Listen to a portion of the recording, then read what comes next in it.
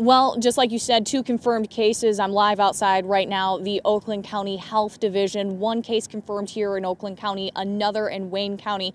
A man and a woman, middle-aged, both had recently traveled, both in the hospital. Governor Gretchen Whitmer says now the focus is not stopping the coronavirus from coming here. It's already here. The focus now, preventing any type of spread. So here is what you need to know. The coronavirus.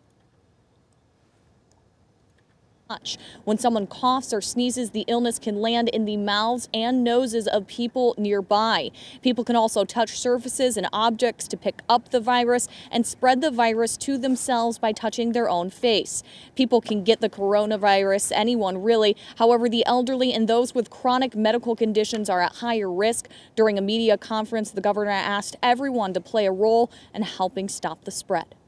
Wash your hands often for 20 seconds. At least. Practice touching your face less often. Replace handshakes with elbow bumps. Cover your mouth when you cough or sneeze. I know these sound simple, but they work and they will help mitigate the spread.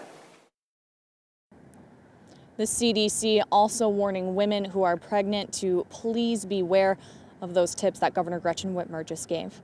Reporting live from Southfield, Allie Hoxie, 7 Action News.